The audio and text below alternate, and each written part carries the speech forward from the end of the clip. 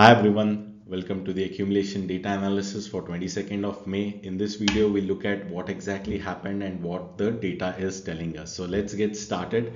So the first thing, India VIX, it kind of made a hammer kind of a pattern, or you can say the hanging man, because it is after a uptrend that we are seeing a red hammer being formed. Usually we call it as a hanging man. It's a bearish reversal candlestick pattern because of the long wick that is has on the downside, right? And a red body. So usually we call this as a hanging man. Chances are the India VIX might cool off. That is what it is suggesting right now. Even today it was down almost 2%, which is a good thing, right? So India VIX cooling down is a sign that the volatility is also reducing. Usually it is good for the bulls. Right now, looking at the FII activity, so what is happening is, although they are kind of selling in the equity market, but their FNO positions are still quite bullish, or let's say they're covering their shorts there, right? Which is a positive sign, because although they are kind of selling in the equity market, what they are doing is covering their shorts. That means chances are eventually they will start probably cover their shorts completely, or start building up even a bullish position in the FNO market as well, and probably then kind of start buying the equities as well, right?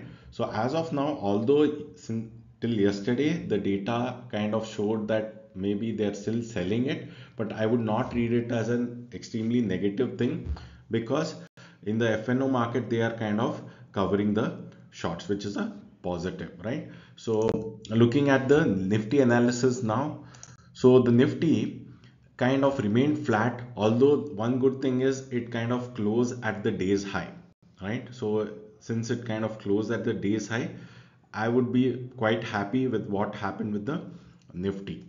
So if you look at the data, okay, if you look at the daily candle also, a pretty decent candle that is just made, right? It is kind of moving higher, although today hardly 0.3% up, but still it's a decent up move that we saw on Nifty.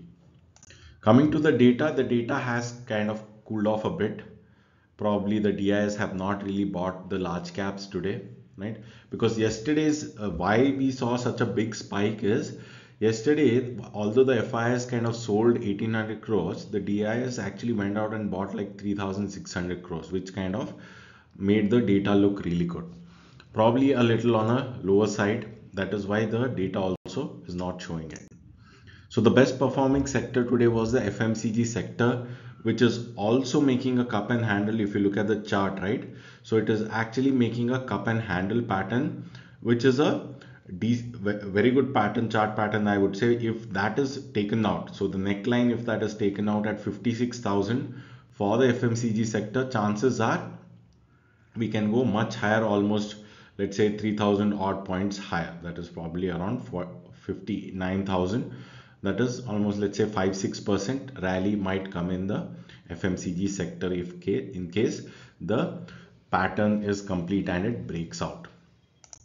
So the bank Nifty, it actually kind of had a bearish candle, but today was the expiry. So on an expiry day, you never know what happens, right? So a few people can try to sell, especially the FIs and the DIs. If they are in the opposite thing, then you usually have a huge swings on both the sides.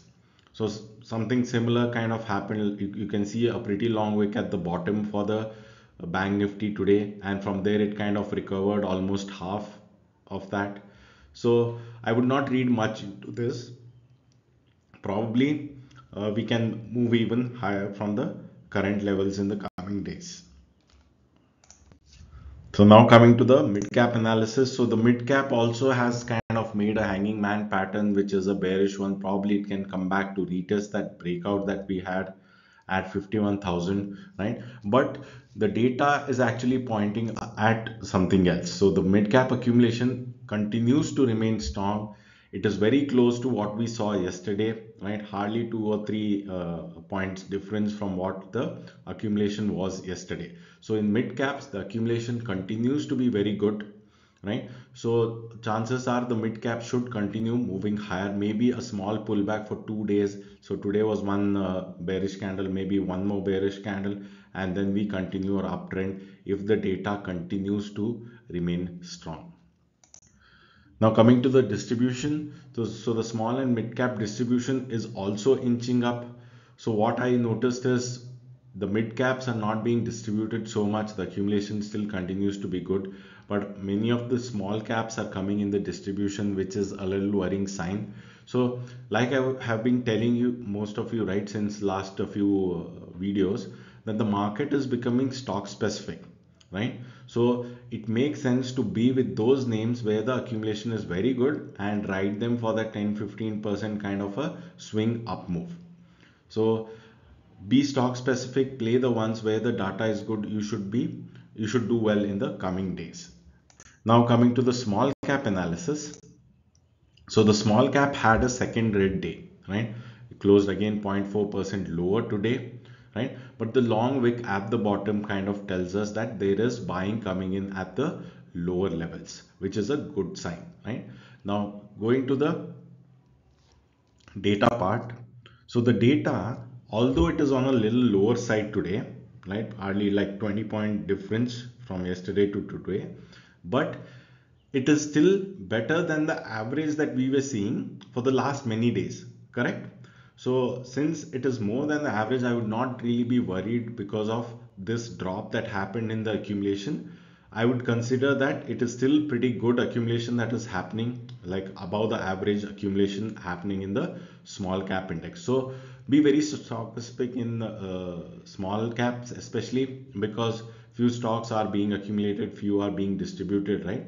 So don't just blindly play any small cap that you want. Be stock specific and you should make decent money, right?